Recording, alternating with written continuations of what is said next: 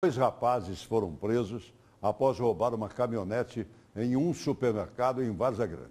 E também um adolescente foi apreendido. Oi, adolescente, deve ter 17 anos, 364 dias. Ainda é adolescente. Um carro roubado na região do Pé da 90, aqui na capital. Os detalhes nós temos com esse multimídia Oliveira Júnior. Deixa eu dar uma arrumada no cabelo dele. Agora sim. Oliveira Júnior, conta para nós e para o povo. Erivaldo, policiais da companhia do Pedra 90 prenderam em flagrante o menor que estava com esse veículo Gol de placas HRZ 3859, Gol de cor prata, que havia sido roubado aqui na capital. Estava escondido, camuflado, inclusive com um pedaço de mato para esconder a placa na garagem da residência. Os policiais foram lá e se depararam com o veículo e cheio de coisas roubadas também. O veículo foi tomado de roubo na data do dia 22, no bairro Areião, e dois indivíduos, segundo informações da vítima, chegou por volta de 3 horas da manhã, rendeu a família e subtraiu o veículo, bem como eletroeletrônico da residência. Indagado aí ao menor de idade, ele informou que é um indivíduo de nome Paulo que havia deixado o veículo em frente à residência dele, pediu apenas para guardar. Sendo assim, a gente encaminhou para cá, vamos fazer a ocorrência e aguardar aí providência por parte da delegacia da Polícia Civil. Tem que esperar agora esse menor aí entregar o serviço, né? Para ver no que está o resto do material.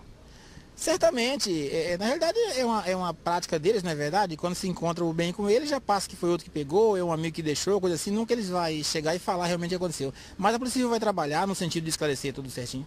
Ok, obrigado pelas informações, Sargento Pires. E mais uma ocorrência de roubo de veículo aconteceu esta noite em Cuiabá. Uma caminhonete Hilux, uma Toyota avaliada aí em cerca de R$120 mil, placas OLV 6884, foi tomada de roubo num supermercado na Avenida da FEB, em Várzea Grande, próximo ao aeroporto, supermercado grande, inaugurado recentemente.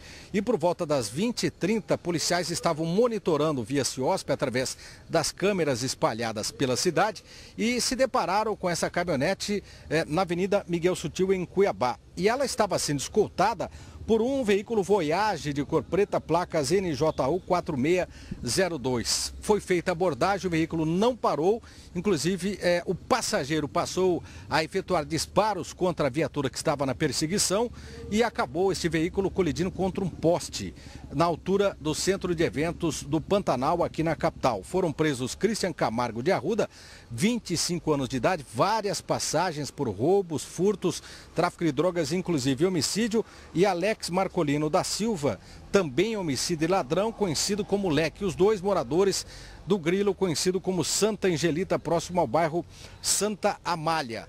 Portanto, os condutores de veículos têm que estar atentos, porque o número de roubos de veículos tem aumentado aqui na capital. Com imagens de Alder Gomes, Oliveira Júnior para o Cadeia Neles.